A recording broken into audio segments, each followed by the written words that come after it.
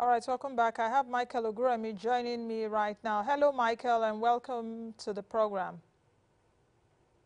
Yeah, good morning, Nancy. Thanks for having me. Now, let's talk about the inflation data that we broke the news here on Friday, 11, just before 12. The Statistician General announced headline inflation 16.63. I know I did ask you about your perspectives on that data, but how do you think that Nigerians have a sense of that data? Do you think that Nigerians really understand the sense of that data that was released? So to be very honest, I think that this is where more orientation from the NBS would come to play. I like the fact that the Statistician General would normally, have a press briefing, but I really would think that, this press briefing, should more like, be more televised so that people can really understand how the figures really affect them. Because when you tell a layman on the streets that inflation is 16.63%, they really can make more sense of it because prices are still very, very high. You understand? So I think this is where the NBS coming out to orientate more Nigerians about inflation figures. This is where I think it will come in more handy. Now, if we take a look at it, that inflation numbers across the spectrum of it, headline inflation, core inflation, food inflation, and all of that, we are still in a high inflationary environment. How would you juxtapose it, growth and inflation, because GDP growth for the last quarter, as released by NBS, 5%, 5.01%. So is it more comfortable to have growth and inflation, or is it uncomfortable, or how uncomfortable is it for us to have a high unemployment rate, which is at 33.3%? If you also add underemployment, is higher, close to 50%. So how uncomfortable is it to have high unemployment rate and inflation? I hope you understand what I've asked. Yes, Nancy, I understand the question perfectly. So the thing is, well, if you look at the evolution of GDP growth, from since the beginning of the year, 0.51% in the first quarter, 5.01% in the second quarter. You notice inflation as well. There was a reinflation in the first 3 months of the year, January, February, March. By April, we began to see the disinflation, and that has continued to now. And I really think that yes, growth really fuels, into the disinflation trend that we've seen so far. Quite right, unemployment, still remains very, very high. But then again, you have to understand that, unemployment is not just simply, influenced by growth and production activities alone. There are a whole lot of factors, that determines, where unemployment is. So, but I would say in terms of the nexus between growth and inflation, I think that the fact that the economy has been recovering as sort of linked support, to the disinflation that we've seen, since from April, down till now. About okay, let me put it this way. Should we encourage more growth at the expense of high inflation? Because even though our inflation is going downwards, if our inflation is even at 10%, Michael, why are you smiling? Let me get what's on your mind first before I continue. So, so Nancy, the truth is, I think that when it comes to putting out a scale of preference for macroeconomic objectives, I really do think, growth is really important. I mean, once the economy is growing, it filters into, almost every single macroeconomic objectives we're trying to achieve: full employment, exchange stability, and all of that. So I'd say that more attention, I feel, in my opinion, should be placed on growth. If the economy is growing at a very fast pace, what you would see is, some sort of improvement in the level of employment and some sort of improvement, in inflation. And I think that is what the CBN has been trying to do, because if the CBN had been super concerned about inflation, if the CBN had been more concerned about inflation, and the fact that they want to hike rates, they probably would have changed their course since. But you notice that they continue to maintain the monetary policy rate at 11.75%, and that is because they want to engender more growth. So I would say, I think growth should be the main concern for now. So if you're so concerned about growth that we should the macroeconomic statistic we should focus on should be that of growth. At what level do you think will be comfortable growth for us? I know we have a 5.01% growth, but that is due to base effect, and that is also due to activities climbed as a result of we all came out of a lockdown, businesses reopened, and all of that. Not necessarily that we really, you know, used the magic wand and things just became uhuru. At what growth statistic is actually comfortable for us as an economy, bearing in mind that with 206 million people, a lot of us are unemployed, many of us are underemployed. Yes, the thing is, it's difficult to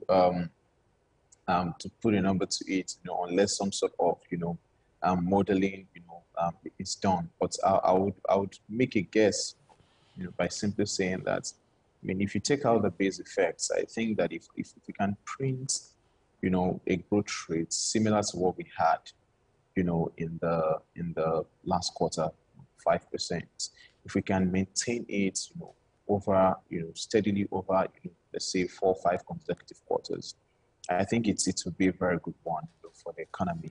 You know, historically, our growth rate has not never pledged double digits, and that is because, you know, of the structural constraints we have in the economy.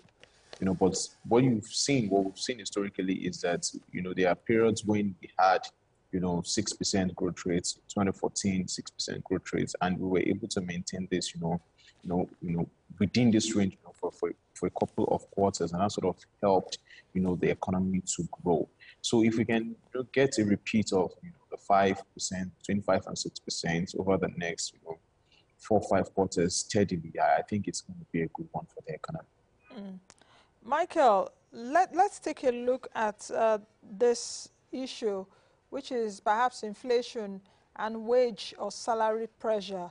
Because inflation is high, we are not seeing income or even wages or salary increase the way inflation has increased. How do you think that Nigerians should be able, how can the suffering of Nigerians be ameliorated with this price pressure? Vis-a-vis, wages are not increasing, incomes are not increasing, salaries are not increasing, minimum wage is still at 30,000 naira. How much is 30,000 naira FX? If you change that to dollars, you know, when I did the analysis, I think last year, $100 was about 36,000 naira. But now I don't even have an idea. It's around 415 at NAFEX rate. So just do the math.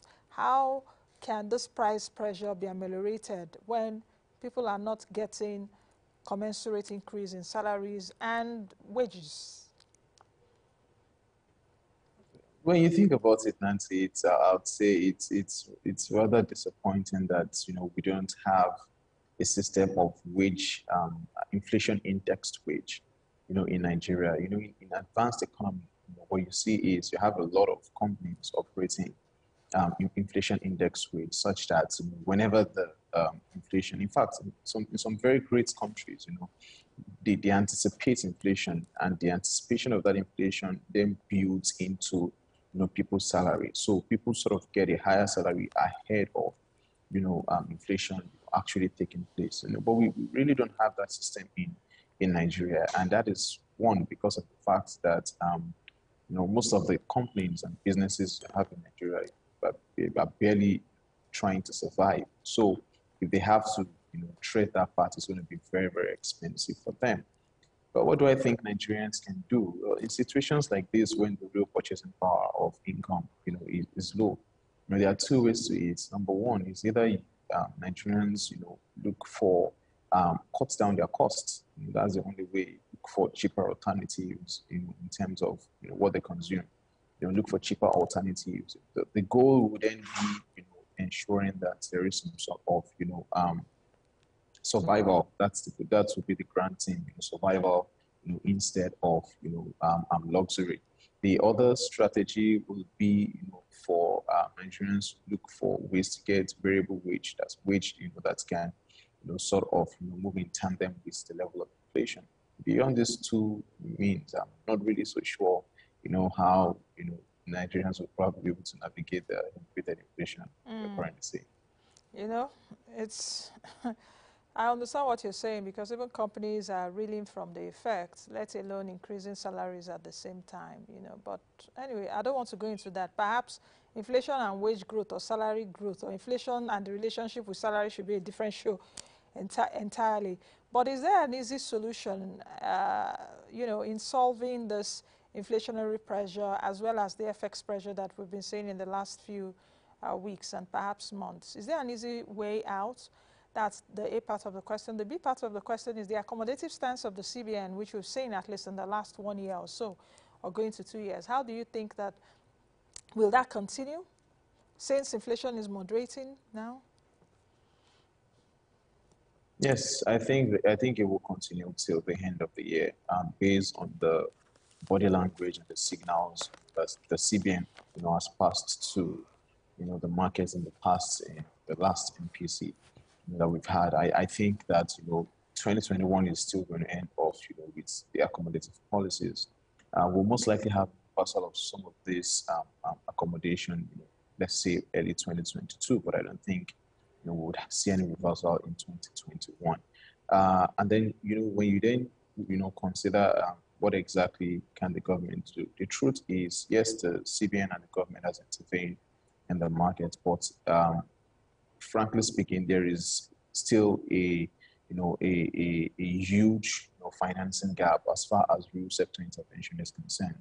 When you consider the economic impacts of COVID on the economy, it is enormous, and what the CBN has used in terms of financing to sort of shock the gap in the economy is laudable, but frankly speaking, there is still the economy requires more, because for every one naira loss that is induced by COVID, the impact is multiplied on the economy. So if the CBN is intervening with 1 naira, it's not going to solve the problem.